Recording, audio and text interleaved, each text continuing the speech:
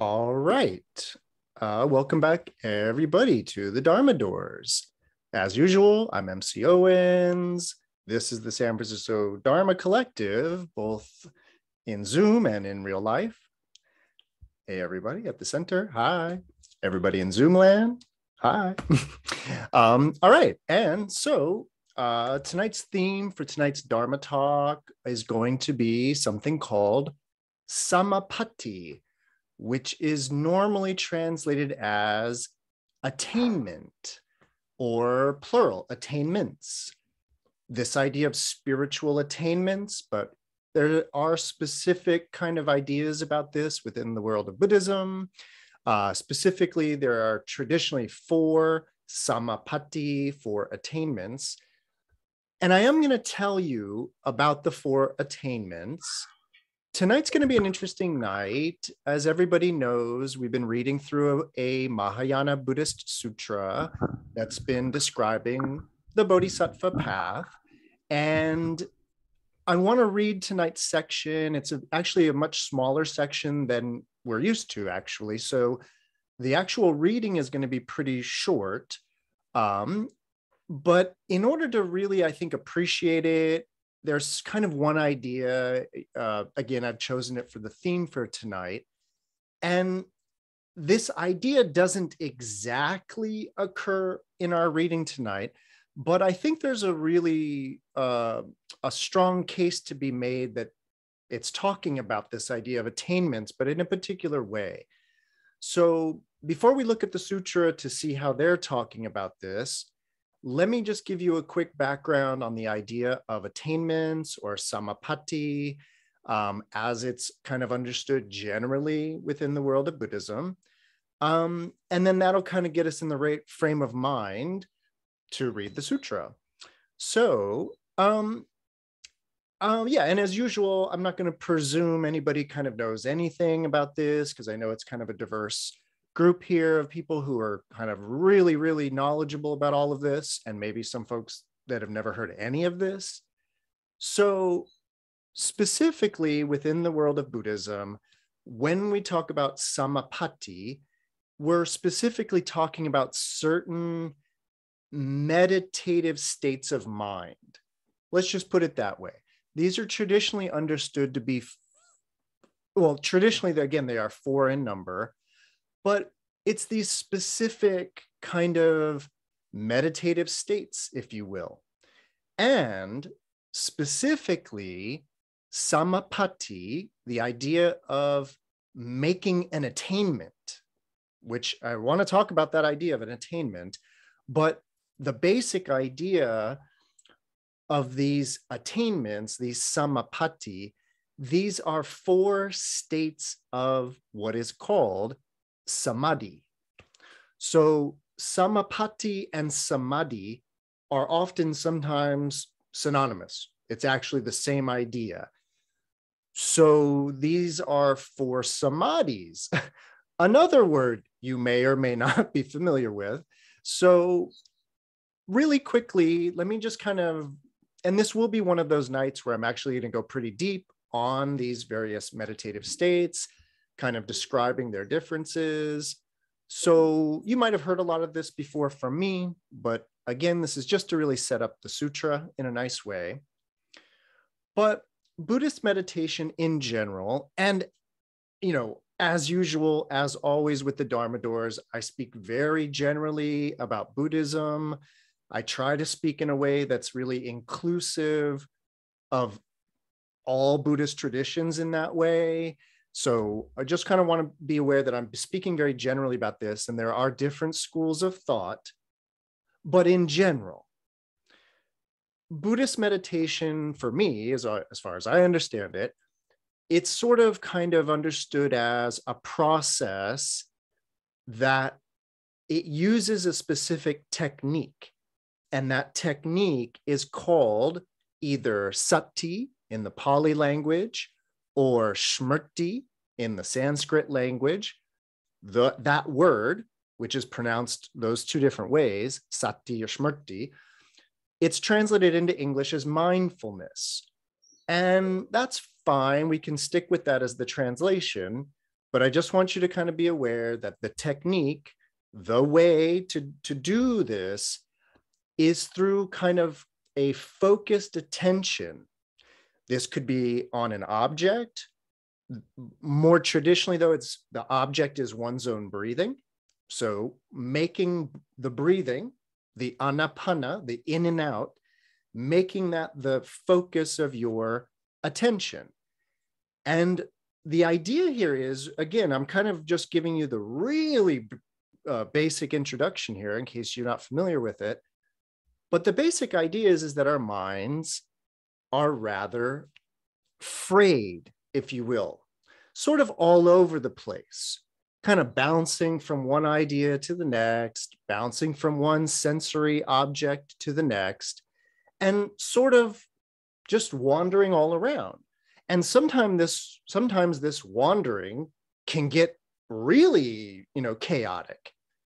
And so rather than wandering all around, we focus. Again, maybe on the breathing, maybe on a candle flame, maybe on an image. But the idea is that you want to be able to comfortably attend to something. And you get better at that. The idea is that we are sort of used to bouncing all over the place, and we need to train the mind to stay still, to focus. And in that way, one then calms down. And that calming down is shamatha. But this calming, or shamatha or samatha, the idea is that it comes about by this focused awareness, by this sati or smrti, this mindfulness. And then the idea is that if you can really kind of stay present, stay focused on that object, whether it's your breathing, whether it's an image or what have you, but by anchoring the mind, eventually one can then slip into or move into what is called a jhana in Pali or a dhyana in Sanskrit. Same word, different pronunciation. But the idea is that this is what would be called a meditative absorption.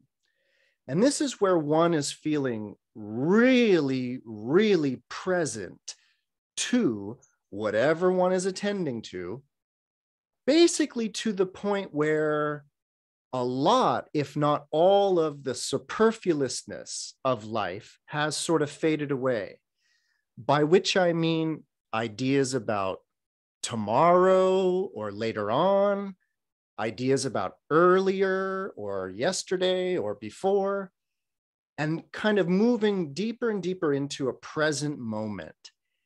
And again, what we're doing is attending to this, either the breathing or the object.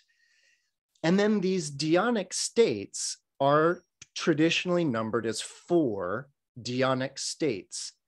And they are traditionally described by their quality, by which I mean the first dhyana or the first jhanic state is usually described as quite joyful, quite pleasant. For some, rapturous bliss. I find that it varies sort of person to person in that way, but it is a big character or quality, I should say. It's a good quality of the first jhana that it's extremely pleasant in that way, in the sense that you would really rather not be doing anything else. Nothing could be sweeter than this. That's the idea of the first jhana. And in general, there's a sense in which a jhana is a very sort of kind of neutral state. And by neutral, I just want you to know this going into this tonight. Traditionally, and again, this is just traditionally, a jhanic state is actually one in which one has transcended, in a sense, the realm of desire, the realm, the kamadhatu as it's called, but the realm of craving and wanting and needing in that sense. And when one is in a jhana or a dhyanic state, it's traditionally, though that a jhanic state is being in the realm of pure form. And the realm of pure form, traditionally, again, is when you're kind of looking at everything, including your own body, and looking at it all simply in terms of the four great elements. That's what form is. The combinations of earth, water, fire, and air or wind. But I always like to remind all of my students that those four elements are about solidity or density, liquidity or fluidity, temperature, and movement. And everything that we see, everything that we perceive in that way is being understood via its elemental construct, by which I mean its particular density, liquidity, temperature, and heat, or sorry, temperature and movement. So when one is viewing the world just in terms of how dense it is, just in terms of how fluid it is, just in terms of the temperature, and just in terms of whether it's moving or not, there's kind of not a lot to get worked up about in that realm. Because something being more dense or less dense is not really a cause for concern. It's just, they're just different densities, different temperatures. One temperature isn't better than another. It's just a different temperature. And so the idea is, one second, Tanya, let me just finish this thought. So the idea is that within that realm of pure form, that is traditionally a jhanic state, it's rather equanimous in that way because everything is so simple in that way. And the joy, the sukha, as it's called, the kind of the bliss that comes from being in a jhanic state, as I understand it, it comes from the feeling of relief of not being in the kamadhatu, in the realm of desire. This tremendous sense of liberation from the wanting, the craving, the desiring, and being in this rather neutral state of the four elements. But what I want to kind of remind you of is that from a Buddhist point of view, this realm of pure form, it's kind of what's going on out there and with this anyways, but we are heaping on top of the realm of pure form meaning and significance and aesthetic beauty and desirability and all of this stuff that's being heaped on top of the realm of pure form. And so the idea is that when we liberate ourselves from all of that projection and all of that, and we are actually confronted with this realm of pure form, it's traditionally understood as quite liberating. Again, so liberating that the first stage of it is sukha, blissful. All right, Tanya, what you got? So I was just thinking about the realm of form and then the sense gates, right? You know, the senses. And so I guess I had always myopically thought about it visually, but it really, it's also applicable to like, you know, everything, right? Sound, hearing, touch. And you could like look at those different sensations through the four elements. Excellent. Perfect. Absolutely. Okay. Yeah. And in fact, there's a way. Yeah. And I don't want to go too deep into that because I'd spend there too long, but absolutely. When we talk about the realm of form, especially me, I tend to gravitate towards the visual. But yes, this is about the auditory and the meaning that we're heaping on top of sounds, the meaning that we're heaping on top of smells, flavors, tactility, and so on. Got it. Okay, cool. Okay. Thanks. Okay, so really quickly again, and this is all preparatory to get us to the idea of samadhi, so then we can read this cool sutra. But really quickly again, the idea is that from this jhanic state, the initial jhanic state, there's 3 more stages. And without going into great detail, and this is actually one area where a lot of different schools, or at least different teachers, vary in how they describe it. So I just want to say that the general idea is that as you move into what is called the second jhana, or the second dhyanic state, and then the third jhana, what happens between those is that the joy, the rapture, and the bliss subsides.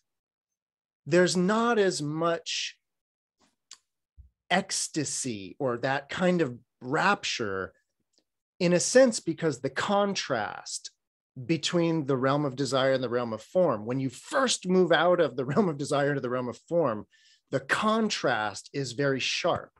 And so the feeling is very blissful, or again, ecstatic. But as one abides in that state, that kind of, woo, the joy sort of subsides to varying degrees of contentment, as it were. Not so rapture, but more tranquil, more still in that way. And this process then kind of culminates in entry into the 4th jhana, which is marked by or characterized by upeksha, equanimity.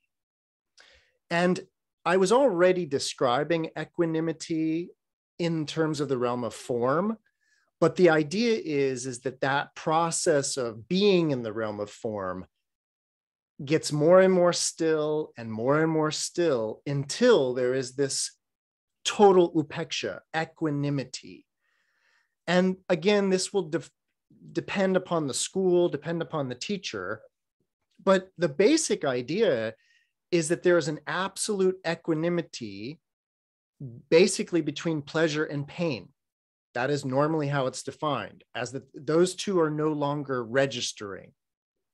So that's a kind of a working definition of upeksha here, is neither joyful, rapturous, or blissful, and neither sad and suffering or whatever, but just upekshik in that way.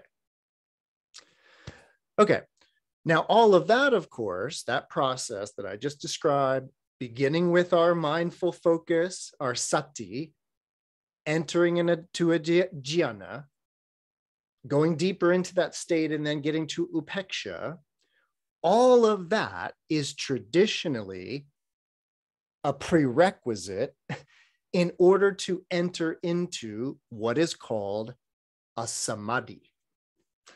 So a samadhi is the word samadhi is normally translated as concentration. And that's an okay, it's a normal traditional translation, so that's okay. The word samadhi, the root of that word is actually dar, in Sanskrit, dar, which means to hold. And samadha is to hold together. That's literally kind of what the word samadhi or samadha means, to hold together. And because this isn't really what I'm here to talk about tonight, I want to say it really simply. A basic defining quality of a samadhi is normally the dissolution of the sense of self. In essence, the way that I would describe it is, let's say, and it gets tricky to describe if I use the example of breathing, this is done using breathing, but in order for me to describe it, for some reason, it gets complicated when you're meditating on your own breathing. So I'm going to use the classic example of like a candle flame, but bear with me on my example. Let's say you were going to do this meditative process that I've just been describing, and you were using a candle flame. Well, candle flame is a great anchor for attention, right? It's so dazzling, right? It's so interesting. So it's easy to actually kind of attend to a little tea candle flame. Great. So that's our anchor. And we're going to use that to do sati. And as I'm concentrating on my little candle flame, my mind might wander, but then I know, bring it back. And if I can hone it in and stay attending to the candle flame, I would enter into that realm of pure form. And that would be this realm in which I'm not seeing a little tea candle I bought at IKEA or whatever it is. It would actually be attending to the fire element itself. And a candle flame is like pure, like there's no liquid. I mean, there's in the flame, there's no liquid. There's no density in that way. There's movement because it's fed by air, and there's fire. So you can get really elemental with a candle flame and use that elemental fire to move through those dhyanic states I was just describing to that point of upeksha. And then what a samadhi would be is when the line between me and the thing I'm attending to blurs or disappears. And there's a kind of a melding or a merging experience. And again, this is taught differently, described differently by different teachers and different schools. But the general sense that a samadhi is a state of union, a state of oneness, a state of that holding together as one, samadhi. That is the kind of general sense of a samadhi. And now I can tell you that if you were able to do that, if you were able to experience that meditative dissolution of the self, merger with kind of everything in that way, that's traditionally called an attainment. That's a Samāpatti. Now, there's 4 stages of samadhi. Like there were the 4 stages of dhyana, there's a 4 stages of samadhi, and each of those is considered an attainment. And in order to walk us through this, I'm going to show you something. This is going to be, very much to Tanya's comment about the auditory. I'm going to be using a visual example, but rest assured, this is going on for all of the sensory organs as well. It's just that given this medium we're in, the visual will suffice. So in order to kind of get at where we're going later on tonight, I want to use one of my classic examples to, define a few terms, describe a few ideas, and basically to describe these 4 states of samadhi as I understand them. So what I want to share with you is, and this is an example I use a lot, and I'm going to be using it to kind of get us to,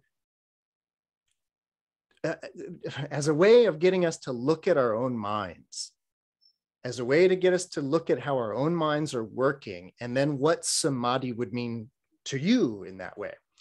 So here's my example. Again, everybody's seen it, but I feel like maybe there's a few people here that haven't. And the example goes like this. By the way, we're taking a pause from the meditation for a moment to establish a few ideas. And the scenario that I want to set up for you, it looks a little something like this. The idea is that you can imagine, ooh, there's a knock at the door. Who could it be? So what I want to pretend, as usual, is that there's 2 people here. like me and a friend. And we hear a knock at the door. And so we both go over to the little peephole in the door and we look through and we see this time. Now, the idea here is that through our little peephole, these two people, let's say I looked through the peephole and I go, ooh, that's fun. Somebody brought champagne. It's a wine glass, right? It's like a goblet. So I'm all excited because somebody's bringing over champagne, and I see it in the little peephole. And my other friend says, "Oh, really? Let me see." And they go over and they look, and they see two people, and they move back away from the door, and they're a little nervous. I'm like, "Why are you nervous? It's a champagne." And the person says, "Champagne? What are you talking about? It's two people." And, I'm a little I have a little social anxiety. And so the idea of people coming over makes me a little nervous. So now we have two different people who perceived two different things going on at the door.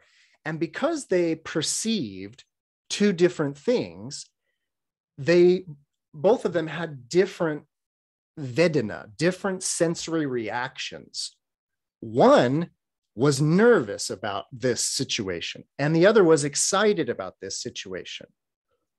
Okay, so that's the idea here. And what I want to talk about is a few different things.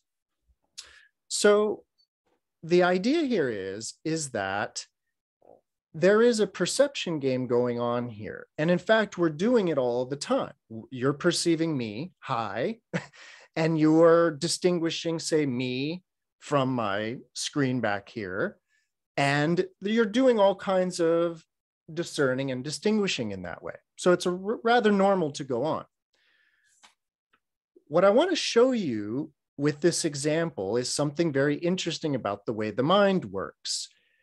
And that's about how, in order to perceive something, and by perceive, excuse me, by perceive here, what I mean is like discern, distinguish something as being like, oh, look, a bird. Look, it's a bird. Oh, look, it's what do you got, right? Which kind of person are you in that way? Well, regardless of whether you're the type of person that sees the glass or sees the two people, what I want you to kind of notice about perception is that in order to perceive the glass, the goblet here, it requires what we could call in this situation, it requires space. So this is a term called akasha. And so if I'm perceiving this as a glass, in order to perceive the form of a glass, it requires the space around the glass in order for there to be a glass, because I want you to think about, what if there wasn't this space on either side? You wouldn't have this particular form that you're seeing as a glass. But then what I want you to notice is that if you're the kind of person that saw two faces, this space, the space in between them, your perception is relying upon space in order to perceive form. So there is an intimate relationship between form and the space that allows you to perceive form. Because if these two hands occupied the same space, they would be the same hand.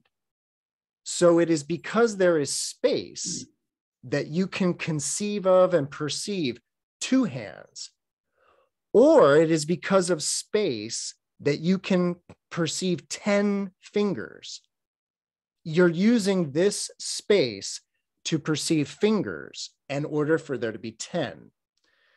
So the realm of perceiving, the realm of perception is sort of, again, it's kind of relying on this dimension of space. But what I want you to notice is that as soon as I mention the palms of my hands, even though there's no actual space between the palm of my hand and the fingers and all the rest, your mind can perceive the palm of my hand because it can, I don't want to say that it creates space. It is not that the mind creates space, but the mind needs space in order to perceive in that way. Everybody follow me on this idea of perception and space? Excellent. Because the thing about this one that I want you to notice is that if you're seeing the glass, this is space and this is space. But if you're seeing the faces, then this is space. So ergo, this is all space, right? If you understood what I just said at a perceptive level about how form is space in that way, then you just had a little glimpse into the realm of infinite space. Infinite space is a dimension of reality that is right here. It's everywhere. But because you're perceiving and discerning and delineating things, you are sort of like kind of seeing space as a shadow of form. But as I just described, you could meditate on this and slip right into the realm of infinite space, where you are not discerning faces or a glass. But what's really interesting about perceiving this as space is this whole black-white problem. But if you can see them both as space, that's where the realm of infinite space is in that way. It's kind of right in between everything, so to speak. And so by doing the practice that I just described that begins with sati, the mindfulness, attending to it to go into the realm of pure form, and then through these various stages of form, then one can then pass right into the realm of infinite space. But that is the process that one would need to use to do that in that way, because one is calming the mind down of that projecting habit. First projecting desirability, and then even projecting form. So now the first attainment, the first Samāpatti, is when you make it to the realm of infinite space, which, by the way, is the first realm of the formless realm. This is the arupa dhatu, the formless realm, and there are 4 varying levels to the realm of formlessness. It begins with this realm of infinite space, because space has no form. It has no shape, no size, no color. It's utterly not physical in that way. Everybody doing okay? Coolio. So now, if we wanted to make our second attainment and enter into the realm of infinite consciousness, that's the second samadhi, and that would be our second attainment. If we wanted to make it there, we would need to know kind of something.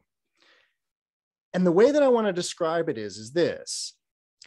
Remember our perceiving mind?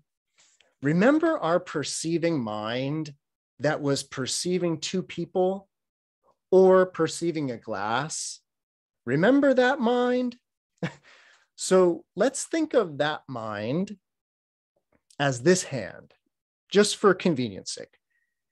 And then this is our object of meditation. So our mind is kind of meditating on our little candle flame. So mind attending to candle flame.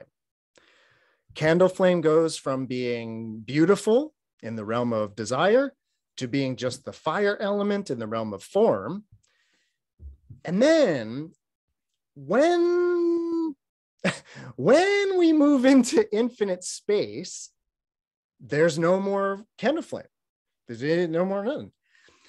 And the idea is that the mind that was attending to the candle flame, that then was attending to the fire element, that mind is sort of now attending to the realm of infinite space. So space has in a way become an object of meditation.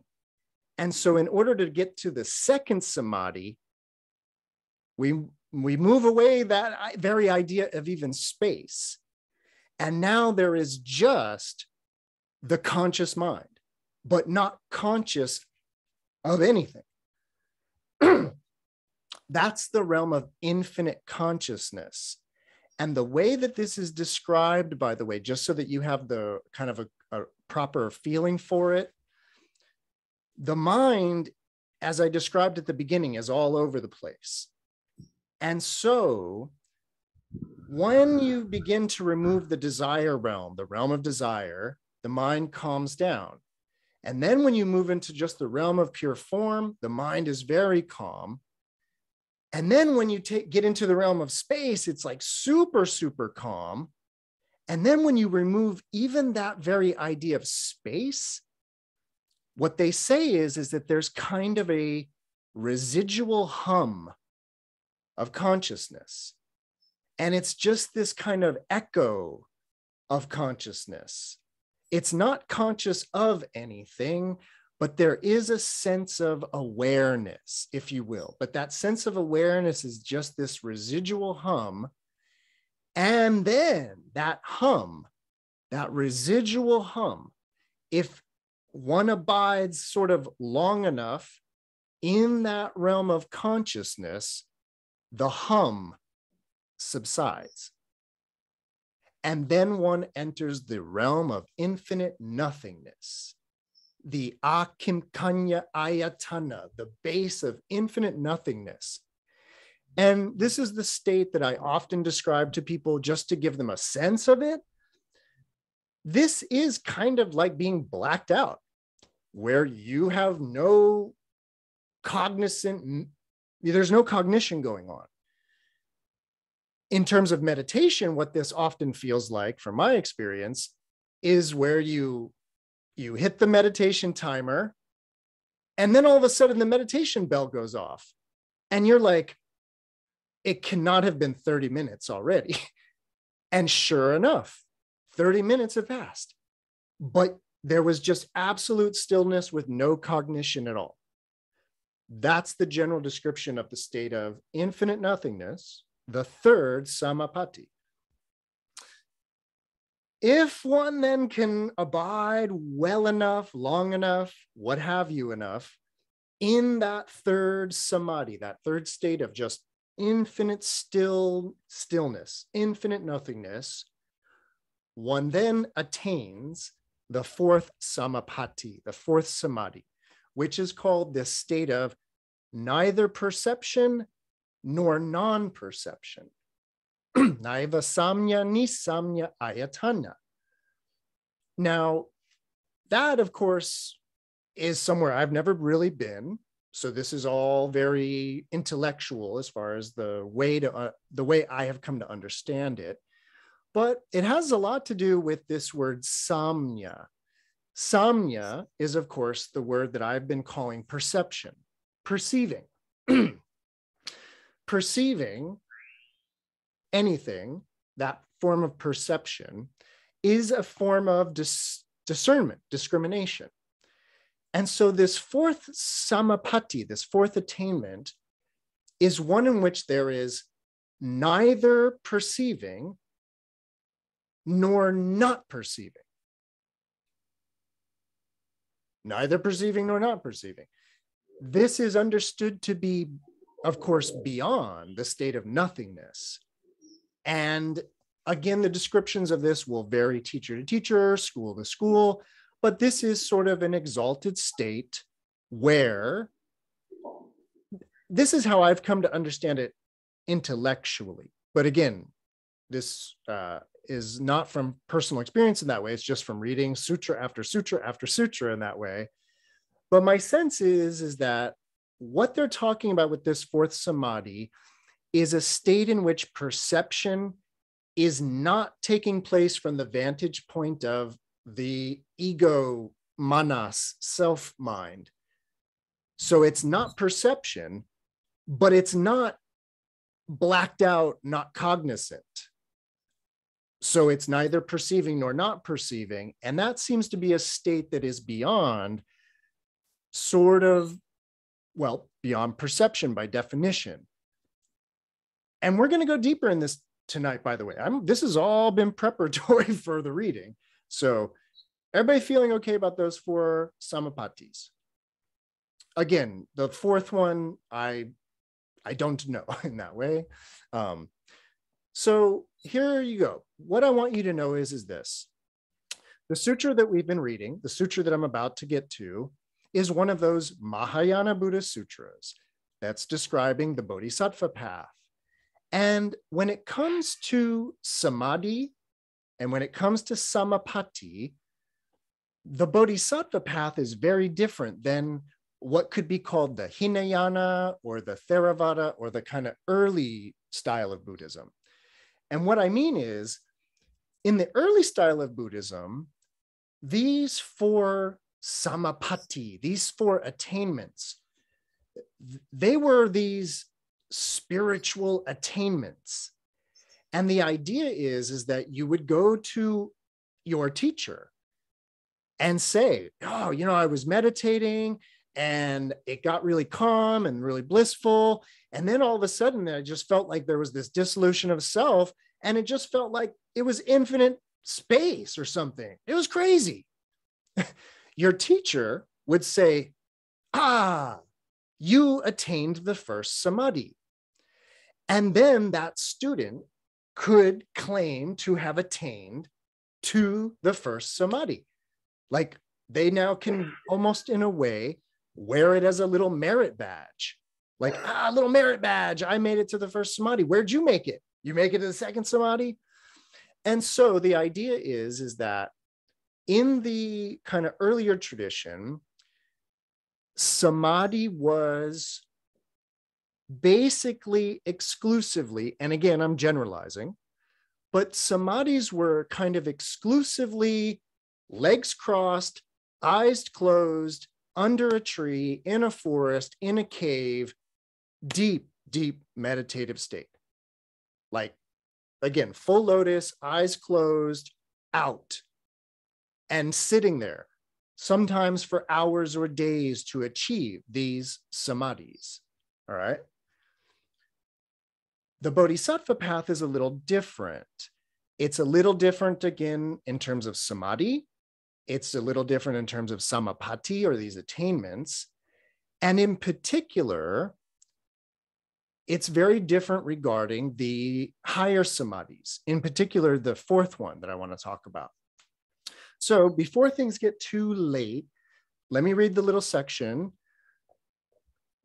Last week, if you were here, or even if you weren't, let me remind you, last week, as part of this teaching on the Bodhisattva path, we were introduced to the 6 paramitas, otherwise kind of called the six perfections, the six transcendences, different ways to translate paramita.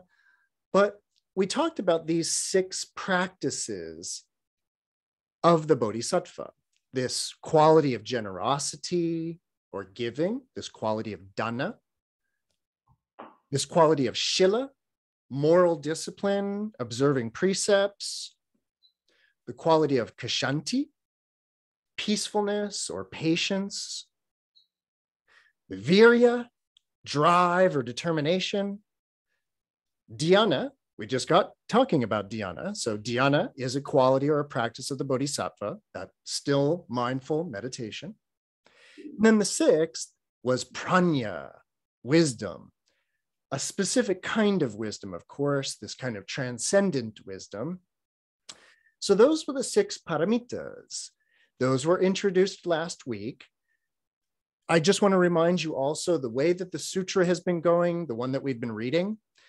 Many, many, many, many weeks ago, the Buddha first told us about the one quality that a bodhisattva should have. And then after that, in the next part, the Buddha told us two qualities the bodhisattva should have. And then three qualities, and then four, then five. And then last week it was six. And those were the paramitas. Those were the six qualities or practices of a bodhisattva. Tonight, we're going to learn about the seven qualities or practices of the bodhisattva. And I want to tell you right away, the first six of these are the paramitas again. So we're going to get a kind of a review, but this section tonight is going to go much deeper into the six paramitas. And then of course, it's going to add a seventh practice. So as usual, and I think Tanya put the link in there, right? So as usual, I'm reading from an English translation from the Tibetan, but I also have the Chinese that I'm working, or I did a English translation from the Chinese. There isn't an English translation already from the Chinese. So I'm going to kind of toggle a little bit back and forth between the English translation from the Tibetan and my own translation from Chinese. But here's the first practice or quality. So the Buddha tells Shariputra is the monk who's receiving these teachings. He says, additionally, Shariputra, if bodhisattvas have seven qualities, then their aspiration for enlightenment will not degenerate and their Buddha realms will become pure. What are the seven? They are giving away all of one's possessions without apprehending such generosity.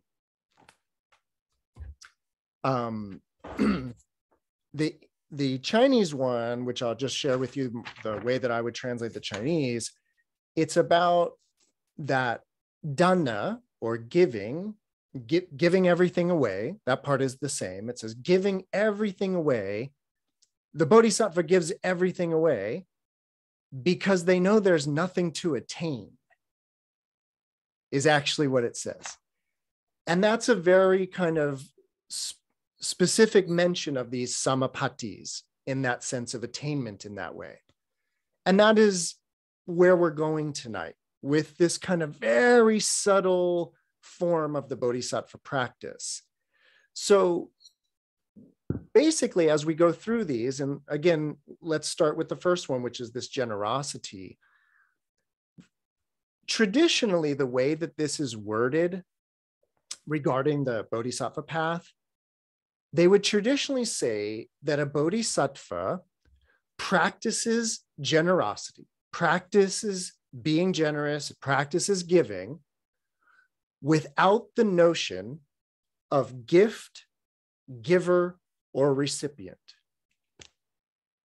That's how the bodhisattva practices dana. And the idea here, of course, is what they're kind of referring to, or one way to understand what they're referring to is in the traditional culture of India, in the traditional culture of Buddhism, if I give you something, I get punya, I get merit. It's good for my karmic load to give in that way. And so in traditional Indian culture, in traditional Buddhist culture, if you practice giving, you get punya, you get merit. And if you build up enough merit, whew, you could get a better rebirth, you could get reborn in the heavenly realm, and you could actually even kind of transfer or use that punya to get enlightened. So boy, you better, build up your punya load. So here's the thing about it. The idea of giving is a good thing. It's better than hoarding. It's better than selfishly, hiding away things in that way. So there's giving. And so in the early Buddhist tradition, when they celebrated giving, when they said, yeah, everybody, you should be generous, it's awesome. That's true. It is awesome. Everybody should be generous. But what I want you to notice is that the Bodhisattva is in the business of practicing giving and also simultaneously in the business of, in a way, transcending the notion of giving, transcending the very transactionality of all of this. That's truly like next level giving, where you can be so generous. And not only that, you're not thinking of it as being generous. You're not thinking of it as giving anything to anybody in that way. That's the first quality of a bodhisattva. Giving away everything because they know that there's nothing to attain. There's no punya to attain. There's nobody to attain any punya. So let's go. All right, that's number one. Everybody feeling good about that? Cool. Number two is, Shariputra, the bodhisattva has flawless discipline, flawless morality, flawless shila, without having the concept of shila, without having the concept of moral discipline. Yeah, and the Chinese is basically the same, but they put it in terms of that the bodhisattva doesn't break precepts, but without any notion of precepts in that way.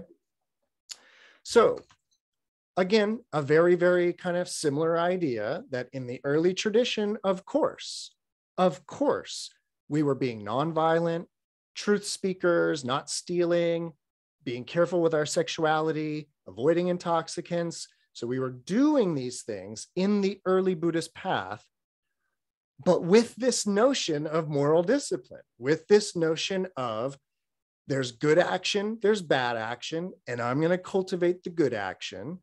And if I cultivate enough good action in that way, enough moral discipline, nirvana, enlightenment. But that's the idea. Awesome. Yes, everybody should be morally disciplined. It's to everybody's benefit to do so. The idea is, though, again, the bodhisattva, definitely not breaking precepts, definitely morally disciplined. But what's wild about the bodhisattva is they do it without the notion of moral discipline. Now, what I want you to kind of be thinking about is this isn't, of course, this kind of like not knowing the difference between right and wrong and things like that. It's not like that. It's not like, because again, the bodhisattva adheres to moral discipline. They just do it without that idea that this is being morally disciplined in that sense. Okay. Now, there, because of time, I'm going to kind of move through these because I want to definitely get to the latter ones, which are very interesting.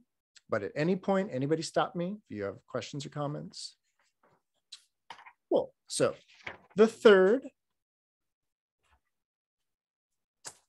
the Bodhisattva, is patient and gentle.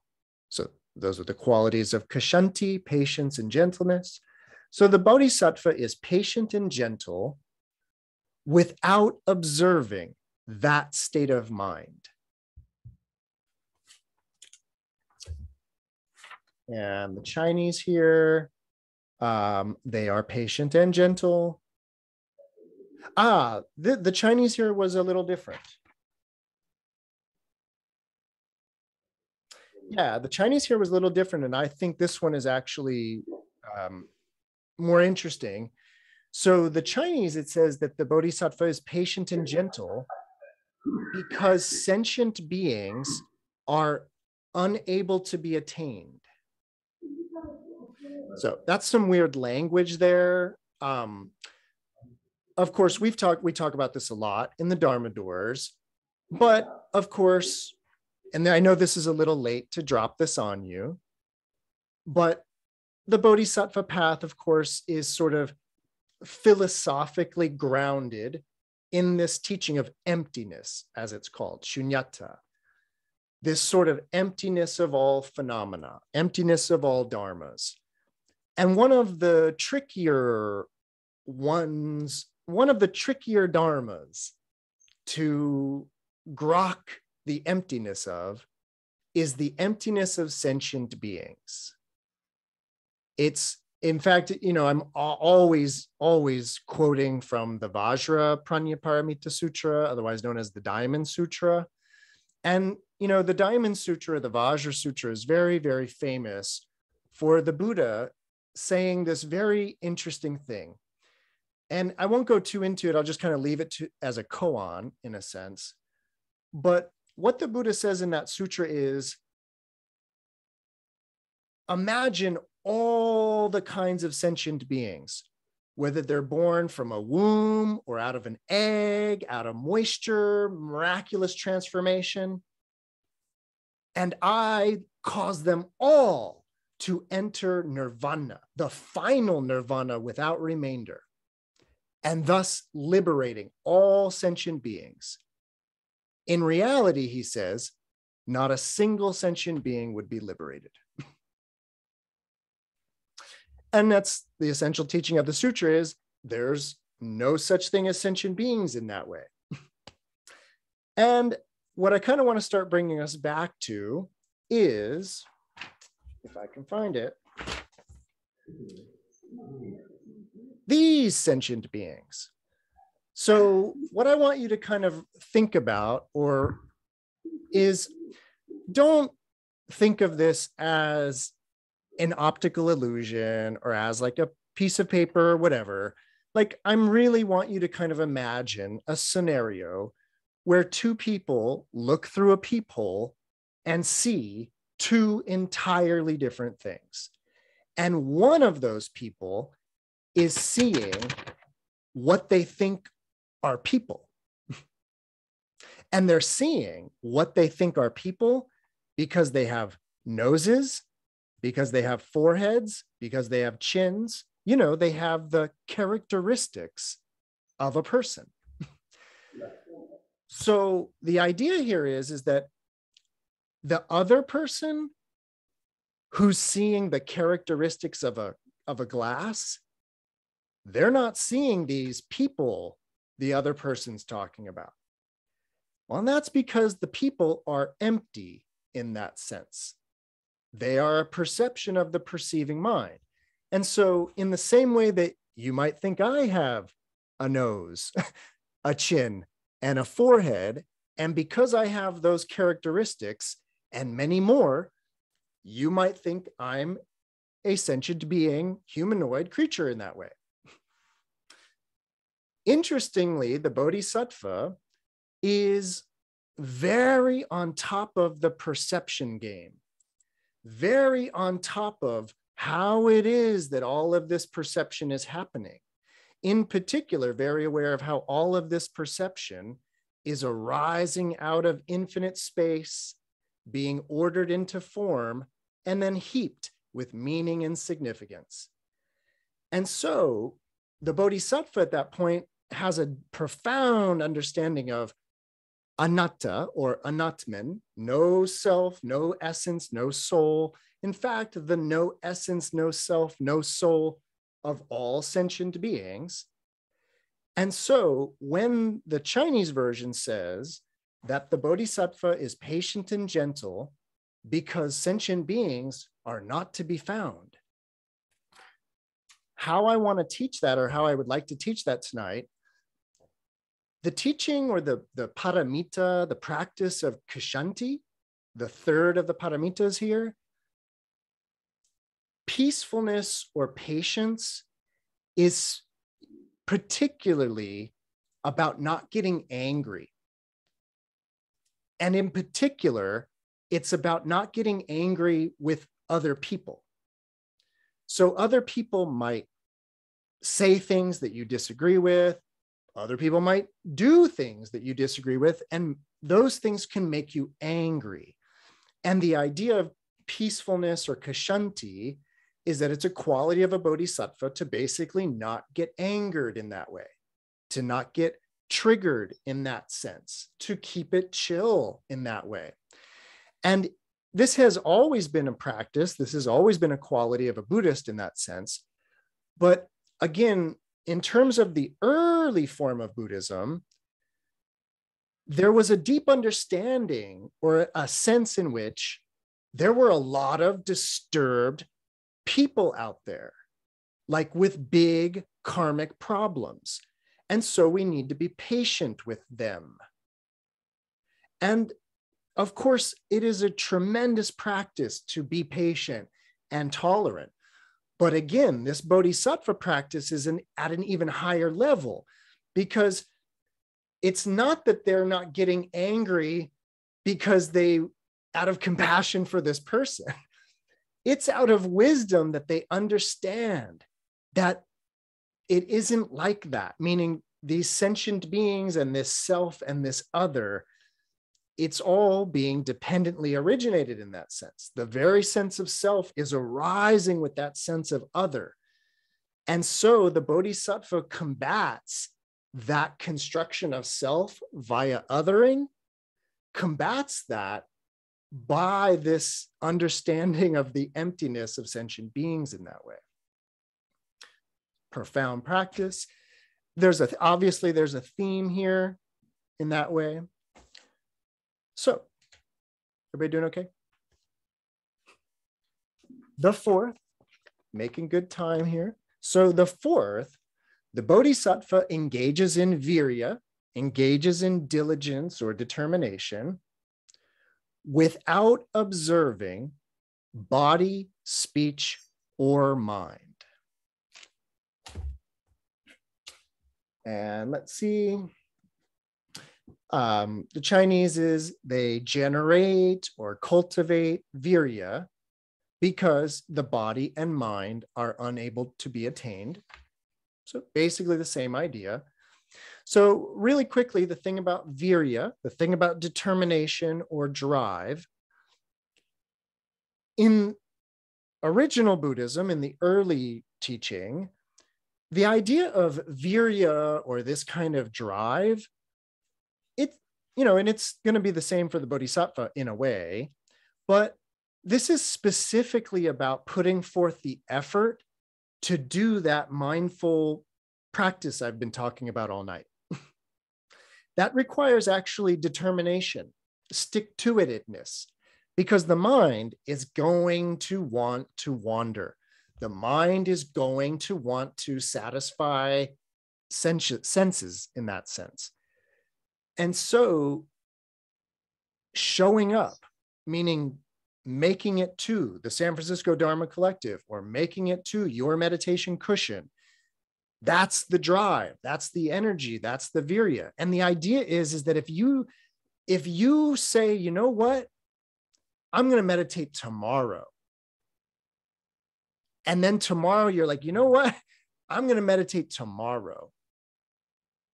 Do you really think you'll make any progress if that's the way it's done, which is that you never show up and do it?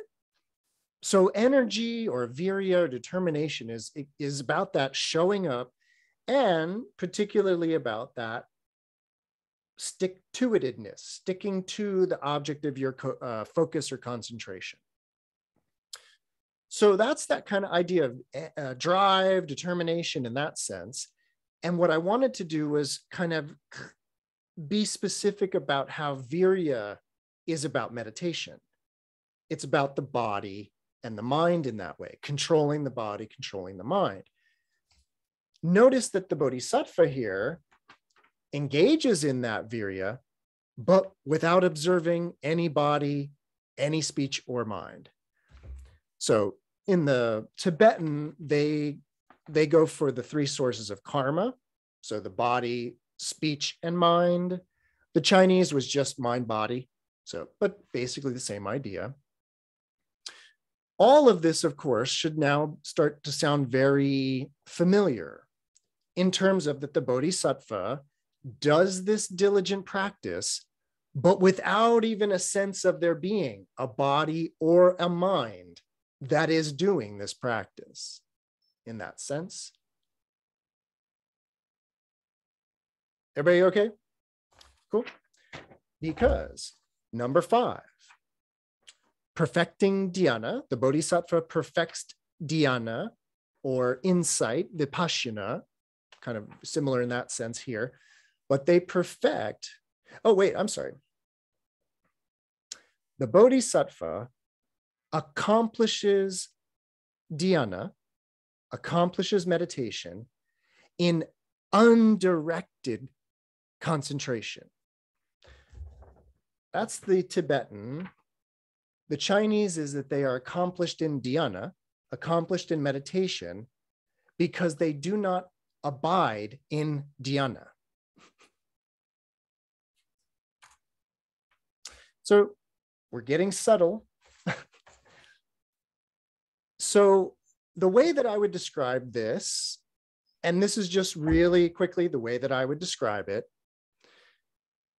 So this state of mind that I've been describing all night, beginning with the mindfulness, in order to get into a dhyana, in order to get into a samadhi, the way that I've been describing that has been as this, seated, focused concentration practice. And what I want you to think about is the kind of the mentality. I want you to think about kind of the approach to practice, the approach to meditation, where the approach is like this. You know what? All of this no suffering business sounds good to me. So I'm going to do the meditation. I'm going to do the dhyana. And so every Thursday, no, forget that. I'm really committed to this. Every night for an hour, I'm going to do dhyana. Great. What are you doing the other 23 hours of the day? Right. What I'm getting at is that there is a way in which you can approach dhyana as there's dhyana and then there's not dhyana. There's me doing meditation and being a good Buddhist or me being a good practitioner, and then me not doing that. Well, the idea of the bodhisattva here is that they are accomplished in dhyana without that concept of dhyana, by which I would interpret that as being this notion of dhyana as this, like amusement park that you go to for a little while and then go home or something like that. While it is like everything else I've been saying tonight, if you could meditate for an hour a night, hats off. Honestly, and I mean that's awesome. That's good. There's no putting that down. And none of this is intended to belittle or put down what is a beautiful practice, by which I mean the Theravada Hinayana practice. It's just that this bodhisattva is involved in something a little bit more different in that way, where this idea of not distinguishing dhyana. And again, this doesn't mean, oh, well, me watching TV is dhyana. It's all dhyana. It's no. It's not that kind of a mentality in that way. So just want to be clear that this isn't about just kind of equalizing everything. It's more subtle than that. Okay, just a couple more. The sixth paramita is prajna. So this will have to do with prajna. So perfecting prajna, perfecting insight. That's where they translate it as insight or wisdom, perfecting prajna.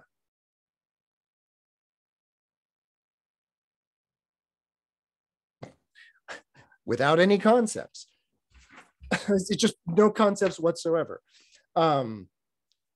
Whereas the Chinese says that their prajna, the bodhisattva's prajna wisdom, is complete because there is no differentiation. So that, of course, is a big one. When we talk about, in the tradition, when we talk about differentiation or distinction, we are, of course, talking about differentiating and distinguishing this from this, or these from this, or me from you, or here from there. All of these differentiations and distinctions. That's not prajna. That's not this transcendent wisdom, which is the mind that's distinguishing or discriminating this from that, here from there. Whereas the bodhisattva is cultivating this kind of wisdom that is free of concepts, per the Tibetan version, or free of discriminations or discernments in that way. Michael? Perfect. Yeah, Brendan. What are the two translations? I mean, the first one was ridiculous, and the second one was also just only obnoxious. Yeah. So the basic idea here is that the bodhisattva here has perfect insight without any concepts. Whereas the Chinese says that the bodhisattva is that their wisdom is perfect or fulfilled or complete because there is no differentiation. Yep. Is that like the hierarchy of kind of understanding? Like whatever differentiation you do there's like fluidity. You're not like, putting a bunch of weight on a particular concept. I mean, how should we? I'll tell you a good way to think about it.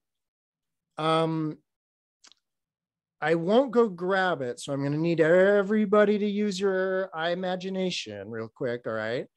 So what I was going to go grab to illustrate this is a mirror. So imagine a mirror. What I want you to think about is how, if I had a mirror and I were to say, hold it up, in that mirror, and if I were to actually hold it up like to the camera, in that mirror, you would see all the little Zoom windows with all the different people in them. You would see, if I held it up here, you would see my laptop, you would see the room in the surface of the mirror. Now, what I want you to think about in terms of differentiating and conceiving, what I want you to think about is how you could stare into the surface of a mirror and discern all the different objects you want. You could be like, oh, look, and there's the people at the SFDC, and there's those people, and there's those people. Oh, wow. And so you could do that all you want. But if you kind of take a step back, you can observe how this is just the surface of the mirror.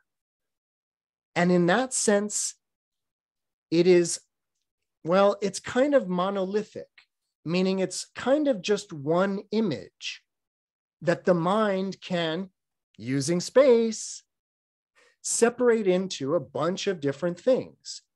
But intellectually, you know that the surface of a mirror is sort of all one thing, but it's not even one thing because it's dynamically changing constantly. So what I'm getting at is that if you can vibe on that, if you can imagine how it is that you can stare into the surface of a mirror and see all kinds of different things, but then zoom out and realize that it's one reflection, it's one. Well, you could also then look around and see all kinds of different things in wherever you are. Or you could zoom out a little bit and see everything as if it were the reflection in a mirror. That would be a non-differentiating mind. And by the way, a mind that could do that, that could really observe all phenomena as this kind of deeply interpenetrating web of reflections, that might be akin to or close to that state of neither perception nor non-perception, where there is, it's not perceiving in terms of, oh, look at that, but it's also not perceiving, because it's perceiving this sort of, again, vastly interconnected, interdependent web of reflections in that way. Yeah, Tanya.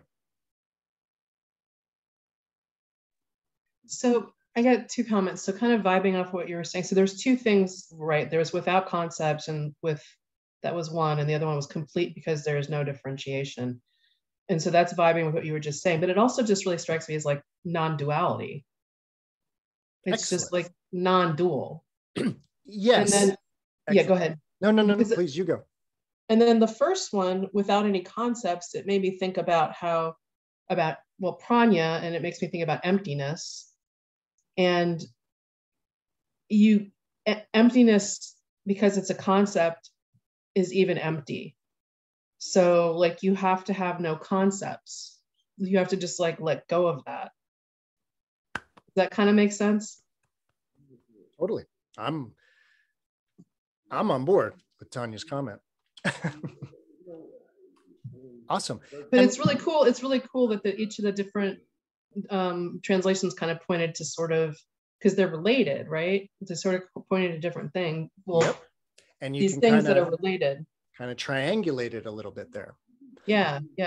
And on your first comment about the, I forget exactly what word you used. Non-dual, that was the word. So what I want to kind of then now I'm going to try to tie this whole Dharma talk together here. We still have one more quality to go, by the way, too.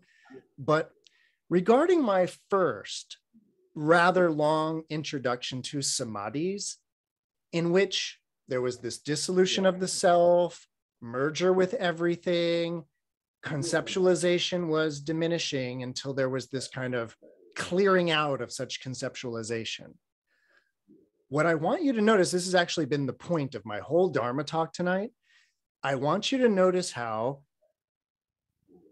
traditionally in the early form of Buddhism, you would do dhyana and samadhi, eyes closed, cross-legged in a cave. The Bodhisattva here is doing this dhyana and samadhi while giving presence to people, is doing this samadhi while being not violent and while telling the truth, is doing this samadhi in life, eyes open. But the idea is that when you're practicing giving, for example, while not conceiving of gift giver and recipient, you're moving towards that samadhi experience, that the getting rid of the line that separates me from you in that way. So I just want to share, that's kind of, again, what I really wanted to do tonight was share how the Bodhisattva practice is in a way no different than the early practice, but is also very different than that because of this. Well, it's what Thich Nhat Hanh called socially engaged Buddhism. And it's where we get to samadhi, like with each other in that way. It's this really interesting practice. On that note of this very interesting practice, we got to read our last 7th quality. So again, remember, the first 6 of these were exactly the 6 paramitas. So what's this 7th one? Right? It's like, oh, what could this be? So number 7, the Bodhisattva recollects, and I'm going to read this just the way it's written, recollects the Buddha while dispelling all characteristics. Otherwise, the Bodhisattva is mindfully in accord with all Buddhas because they are free from all characteristics. Both the Tibetan and the Chinese are using this term lakshana. That's this idea of a characteristic or a quality, and the idea of being free of all characteristics or qualities in the recollection of the Buddha. So, as I often like to tell people, whenever you see this term in a Buddhist text of recalling the Buddha or recollecting the Buddhas of the past or something like that, the word that's being translated as recollect is the word sati or smrti. The word sati or smrti, again, same word, Pali or Sanskrit, it literally means to remember, to bring something to mind, to recall something. That's actually sati. The practice of recalling the Buddhas, remembering the Buddhas, is a form of mindfulness. It's a form of sati, but it's not sati on your breathing. It's not sati on a candle flame. It's mindfulness of the Buddha. Now, traditionally, this would be done using a Buddha statue or a Buddha image, like a tanka or something like that. And the idea is that you would concentrate on the image of the Buddha and use that as the anchor of your concentration. Also, there is a practice of mindfulness of the Buddha, Buddha Nasmrti, as it's called. There is a practice of the mindfulness of the Buddha that's not about staring at an image of the Buddha. It's actually about bringing to mind, recalling or remembering the 32 lakshana of a Buddha, the 32 auspicious marks of a Buddha. So those 32 auspicious marks, those are lakshana, those are characteristics. And an enlightened being is understood to have 32 auspicious characteristics: a protrudence out of the top of their head called an ushnisha, a white tuft of hair in between their eyebrows, webbed fingers and toes, 40 teeth, the list goes on and on. And so what you would do is you would kind of meditate on those lakshana in order to generate a visual image of the Buddha, and then meditate on that visual image of the Buddha using lakshana. That's what our sutra means by the Bodhisattva is mindful of the Buddhas without characteristics. But now I want to give you an even juicier nugget to think about regarding being mindful of the Buddha without characteristics. So this is going to have to be quick because I know time is short. Speaking of short, So really quickly, regarding characteristics, regarding lakshana,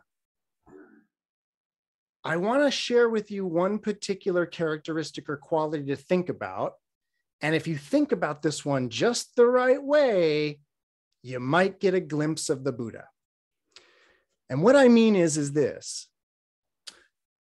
A characteristic that I often like to talk about is the characteristic of being a big guy. Am I a big guy? Like, am I tall? Am I big? What are you trying to say? I'm small? Regular. Now, the idea here is that me being tall or big would be a characteristic of Michael. Like, you would think Michael might be a tall person. And of course, what I want you to be thinking about is how, if I were in a room and I was way up here and everybody else in the room, the top of their head was here, you would be like, yeah, Michael's a big guy. Michael's a tall guy. But then as soon as I go in this other room and it's full of basketball players, and all of a sudden I'm down here and everybody else is way up there, all of a sudden I'm short. But wait a minute, what happened to my tallness? I thought I was a tall, big guy. I'm going to go back in the other room where I'm tall. I like it better over there, right? Now, what I'm getting at is that a characteristic or a quality, it's something that you would think that I possess, that like I own it, that I have it. Like in the same way that you might think I'm old because I have a gray beard, you might think I'm an old, tall person. But in the same way that my tallness is, I'm not tall. I'm neither tall nor short. It depends and is dependent upon what I'm next to. And then even if I'm not in any room with any other people and I asked you, am I a tall person? You might say, well, how tall are you? And I'll say 6 feet. And then you might go, yep, you're a tall person. But what you're doing, of course, is comparing me in your mind to your baseline understanding of height that might be 5'5", 5'6". And by your baseline understanding of tall, I'm now a taller, I'm a tall person, or in that way. But what I'm getting at, of course, is that I am neither tall nor short. Of course, you know that, right? And I hope you understand how it is that I am neither tall nor short. So I am now free of that characteristic.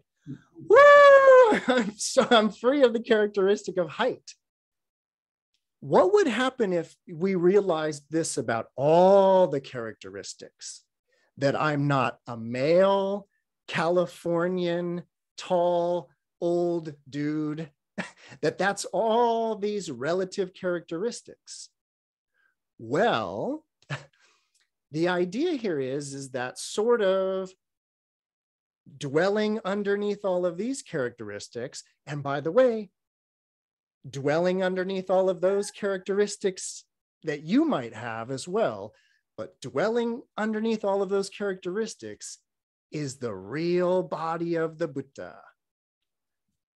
And that's kind of this idea of Buddha nature, by the way, just to sneak this teaching in real quick.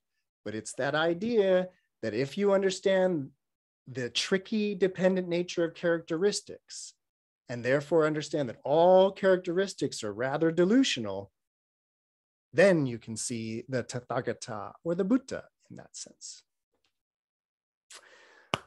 All right, and that's going to conclude my Dharma talk for tonight. Any last minute questions, comments, answers, or ideas? Yes, our friend Huck. Oh, thank you. Bodhisattva characteristic of being generous, because they have nothing to attain. But can they be too giving, like Spider-Man 2, 2004 giving? they're so they sacrifice everything. Spider-Man's more important than Peter Parker. There's not that balance. They're too giving. Excellent comment / question. Really quickly, I will say this, and it's been here all night. A big part of, especially the Bodhisattva path, but I would say it's all of Buddhism, by the way. They talk about its equal measure, wisdom and compassion.